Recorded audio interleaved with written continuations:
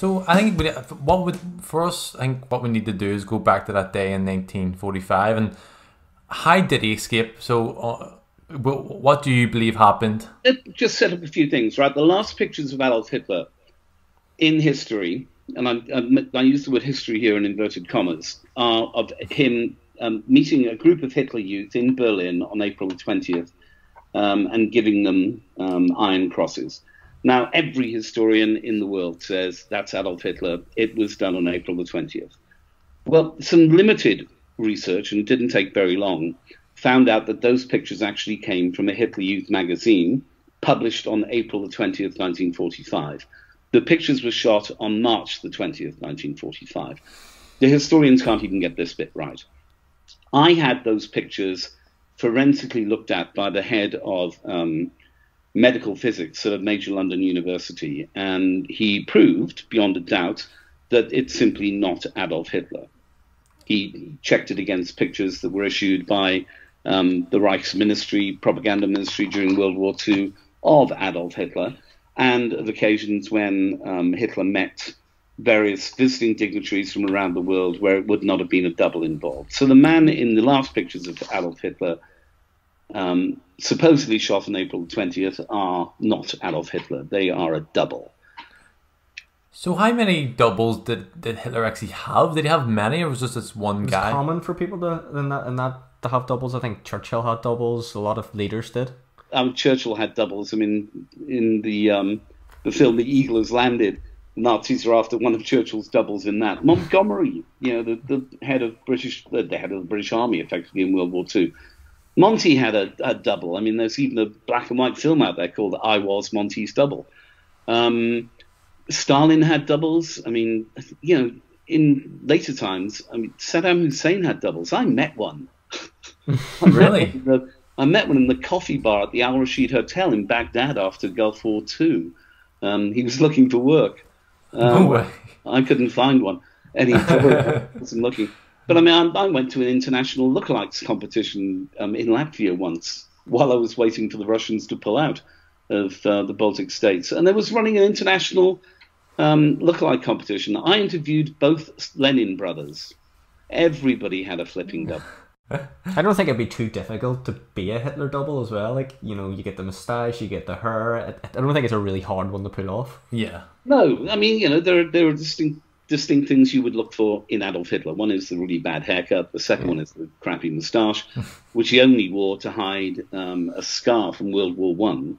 We had a scar on the top of his lip. That's why he wore that moustache.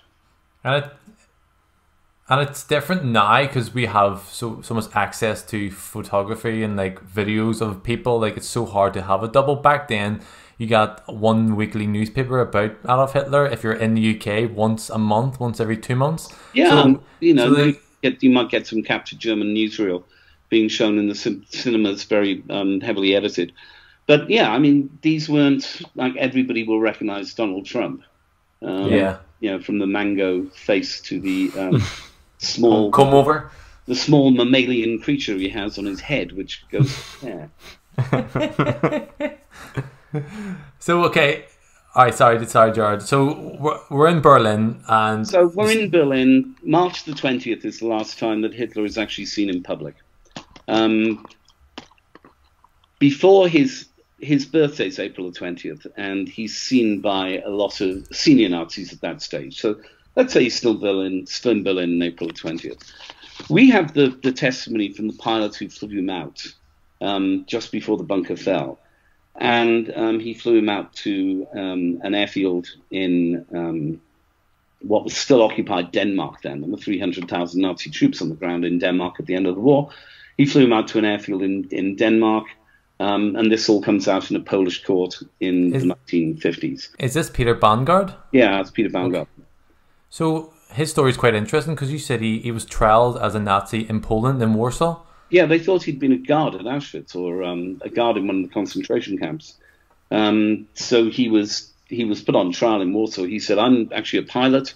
I flew Adolf Hitler out. I'm keeping it simple here." And the Polish judge said, "You're insane," sent him back to jail for psychological testing. The psychological testing all said, This guy thinks he's telling the truth. And then they released him. And at that stage, I thought that Baumgart had disappeared into history. He didn't. He was taken by the Americans, and he flourished in America. And his son actually flew jets in Vietnam, which isn't in Grey Wolf because that's only something I discovered later. But and he stuck with his story. Yeah, because I think the last time I heard you talk, it was about Peter Baumgart. He went to America and his destination was the State Department, and then you basically couldn't find any information after. The State Department paid for him to go over there from a flight in Germany, and we've got his arrival documents in the US. And a very good researcher tracked him down and tracked his son down, and his son had flown with the US Air Force. Have you had the privilege of talking to his son, or like maybe reaching out? As far as I'm concerned, the Baumgart thing is, it's as reported. I mean, it's reported by Reuters and the Associated Press at the time. And my researcher talked to his son, and he said, yeah, my dad sticks to his story. I don't believe him, but my dad sticks to his story. And he's dead now. Not the son, but the guy is dead. Mm-hmm.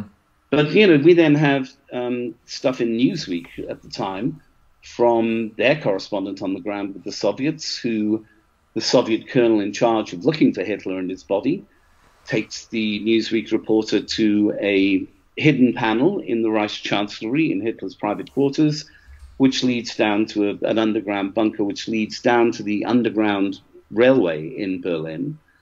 And he shows him a note, which he thinks is probably written by Ava Braun to her parents, saying it's partially burnt, saying that she won't be able to see them for some time.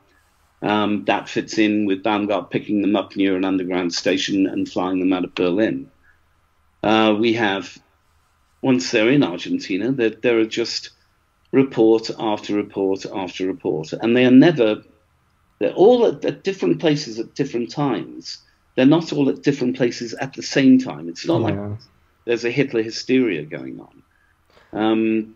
And, people think that, maybe a couple of hundred senior Nazis or Nazis escaped to Argentina after the war. It's closer to 100,000 European fascists got out. Jesus. So he gets to Denmark and he goes to Spain, is it? Yeah, he flies down to his friend General Franco. Flies into an airport just outside Barcelona, about 80 kilometers outside of Barcelona. I think EasyJet fly in there now. And from there, the plane is taken apart that flew him out, so there's no hard evidence. And he gets on a Spanish Air Force aircraft, which flies into Fuerteventura on the Canary Islands to a place called Villa Winter. And off Villa Winter, there are 3 submarines of the last U-boat pack called Seawolf, interestingly enough. One of those submarines he boards, and those 3 submarines take him to Argentina, along with Ava Braun, or Ava Hitler, as she's meant to be then, although there's no proof that the marriage certificate is real from the bunker, and her brother-in-law, SS General Hermann Fegelein, who also isn't dead in the bunker, or executed by Hitler.